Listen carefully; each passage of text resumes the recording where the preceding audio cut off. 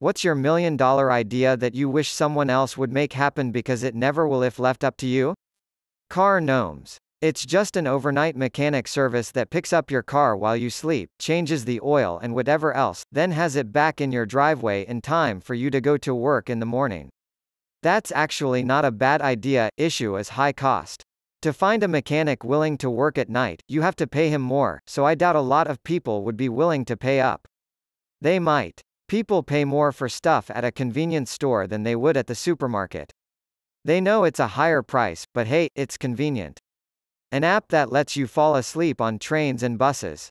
It's linked to GPS and it triggers an alarm when you're one stop, less than half a mile away.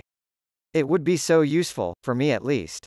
Made this exact app, it was called Stop Alarm. Less than 1,000 downloads, so we stopped supporting it. Pensive face.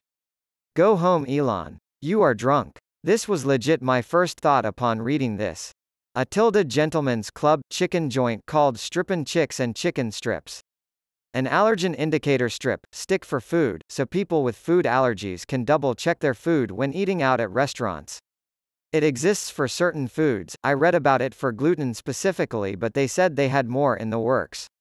The downside is that it cost about $10 to $15 per test. A movie production studio tycoon game.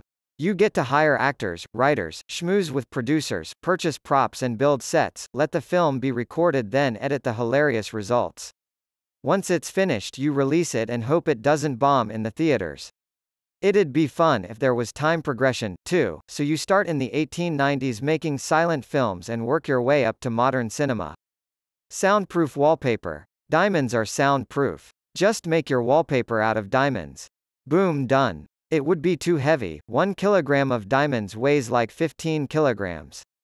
If you can find a way to cheaply extract potable water from the ocean, you'll probably become the richest man on Earth in the next few decades. Is desalinization expensive? Yes, horribly. Water is very stable and it takes a lot of energy to do anything with it. Even with a nuclear plant nearby, it is a large energy sink, making it not very cost-effective. Comfortable full-body VR. In the works, brother. Just wait a few more years, man. Mobile fried chicken and biscuits place that is only open on Sundays outside of every damn Chick-fil-A. Call it Chick-fil-B. A shower that once you feel you're clean enough, you press a button or something and it starts functioning like a fountain and recycling the water all the time you want, so you can relax in the shower under the hot water for long periods of time without wasting large amounts of water. Dude, as someone who is a very long shower taker, please make this a reality. I would totally buy it. If you don't make it, I am going to have to, because I need that in my life. A government department that specializes in streamlining other departments in order to cut down bureaucracy and improve efficiency. While they may attempt to save money, they also have the power to increase budgets if deemed appropriate, such as buying secondary monitors for staff or better printers. Do more with less, within reason, should be its motto. Too many business want to make more with less to maximize profits, and forgot to stay within what is reasonable, which ends up hurting their business on the middle to long run. Buying new computers each year is certainly a waste, for example, but keep using machines from 1980 is equally bad. So is asking a worker to do the work of 3 people with half the salary of one. I always thought there should be an insulated bottle where you could crack a seal and then shake it so the liquid inside would become hot. It could be soup or coffee or tea. I know there's some instant heat products that use iron to oxygen, like in Hot Hands and those heaters in MREs, but I've never seen what I'm thinking of. Edit, just to clarify, there would an outside insulated container, then a thin layer full of some heating element that's activated by oxygen, then the final product in the middle that would be warmed, heated. I think it's a neat idea, but it would also be fairly wasteful. Windshield wipers, wait for it, for glasses. As someone with glasses, I can tell you this is a good idea. A connection among local food banks, homeless shelters, clothing giveaways, and other charity resources, one that could be accessed by the public and updated in real time. Example, Alice and her 3 kids are being abused by Alice's husband Bob, and need to leave the house forever. Alice could get online on a library computer with a burner email account and go to the website. She could answer a few questions about her predicament, and be referred to the domestic violence shelter, so her and her kids could have food and shelter for the next few days. Her case would also be referred to legal aid, the church down the street doing clothing giveaways, the moving company that doesn't charge for victims of domestic violence, and an organization that gives grants to people looking to rent apartments without that last month's rent. Then the domestic violence shelter could go on the website, and mark that they have 1 adult bed and 3 child beds occupied, and only have X remaining. Another example, Dave the heroin addict just got kicked out of his house. He'd go online, find a shelter for the next few days, and also get referrals to rehab and Suboxone. If he took those referrals, the rehab and the Suboxone clinic would reduce their availability by 1 patient. I work at a medium-sized nonprofit. This is one of those great ideas that would work if the public wasn't so obsessed with overhead costs. We get skewered by auditors if ours goes above 15%, we're usually around 13%, and desperately need new hardware and extra staff that would make all of the work we do more efficient and more impactful, but it would put us over that mark pretty quickly. I want a phone that gets nervous when I leave it behind and walk away from it. Like a toddler, if you walk away from a toddler in a shopping mall, he'll get nervous and start going, "Mommy? Mommy, I want my phone to get that way if I leave it on a desk and walk away from it. I want it to get nervous and anxious and make a fuss." There are tons of apps that will help you find your phone once you lose it. How about something that will prevent you from losing it in the first place? Pebble watches used to have a notification if you got too far away from your phone. I'm sure someone can pretty easily program an app for Apple Watch and Android watches to do the same thing. You'd have to have a smart watch, but it'd work. Years ago I convinced a stockbroker buddy of mine to buy as much Red Hat stock as possible on IPO. I didn't have the cash at the time, but I knew it would be big. He made way more selling it the day after the IPO than if he had waited 18 years when IBM bought it. I insisted he give me nothing for the information.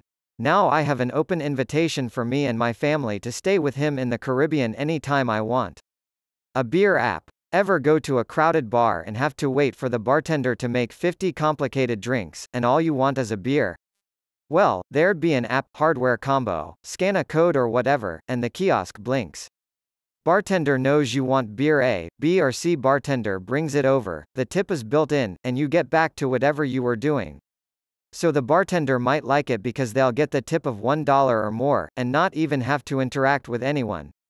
I have it all written out with all the details and it seems to make sense. Don't wanna give away all my secrets, but I know I'll never develop it. It's not a $1 million idea, it just feels that valuable to me. I would like to develop an app that can take any recipe that you take a picture of or find on the internet, read it and convert it into a visual recipe for children who don't know how to read yet. For example, it'll take 2 teaspoons of butter and turn it into icons alongside the text spoon butter. I have a daughter who is autistic. She doesn't read very well and has a hard time understanding verbal language, but she understands pictures very well. Unfortunately, visual recipes are very hard to come by and cumbersome to make on your own. I hand draw the ones we use, but it would be really cool to have an app that did just that. Protein beer. Tap into that niche gymbro market by making them think it's okay to drink more because protein. I've thought about this. Like bro, you're gonna drink a beer anyway. Drink mine, it has protein in it. But I don't think you could simply add protein powder to a beer and make it drinkable, so I dunno what you'd have to do. They make that high protein pasta though, so maybe that's where success lies. Like make the beer using lentils or chickpeas and maybe we can make it taste decent? I had $1 million idea once. A long time ago. It was a jump to conclusions mat. You see, there would be this mat that you would put on the floor.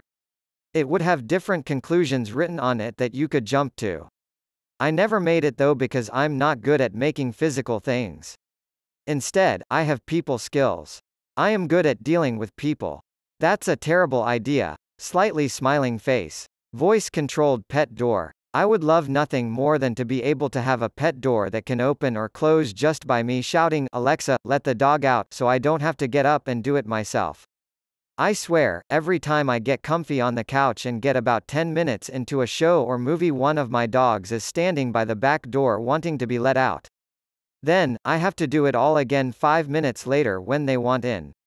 My sister, who hates Alexa and Google Home devices and refuses to get one, says that when that comes out and she can afford it, she'll finally break down and allow one in her house. Make empty malls into mini cities. Large end stores, Sears, J.C. Penney and so on, are made into housing. There can be clubs, pharmacies, food, restaurants, and whatever. Plenty of parking and space for living or socializing. I posted this as a comment a few days ago, but it's still valid. It's about a grocery app website. Here's my wishlist version of this site app. It is a sign-in based site, where you can create a profile, and list some items, specific items, that you buy regularly.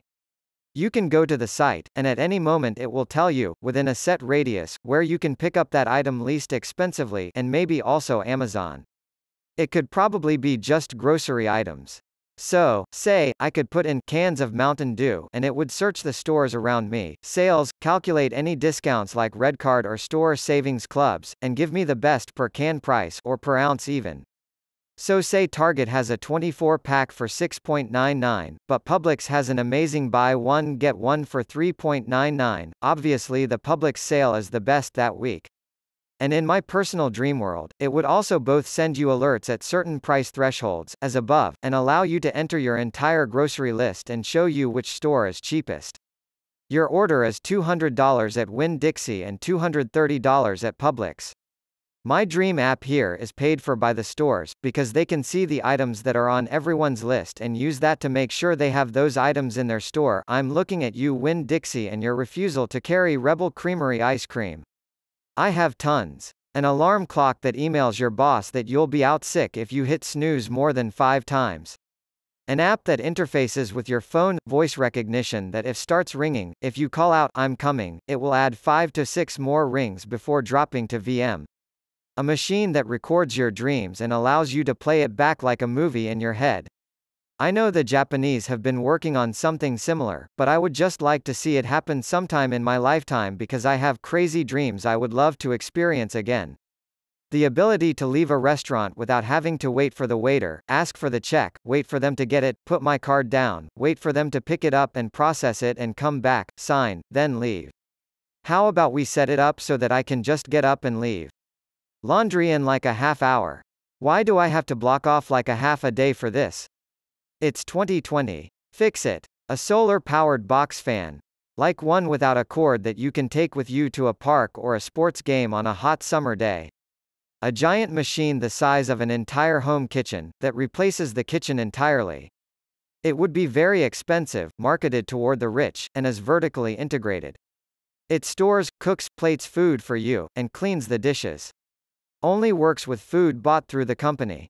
You have to use the company's plates and silverware for compatibility reasons. So instead of having kitchen with a dishwasher, sink, stove, fridge, oven, microwave, etc., it's just this large monolithic chrome block with a touchscreen. Food for it gets mailed to you weekly and you order the food through an app site. When the food arrives, you simply put it in the storage part of the giant block. You go to the touch screen and select a dish, and because the food is packaged in a way relative to the giant device, the device pulls the food out of its fridge, cooks it in its oven, plates it, and spits the plate out at the end.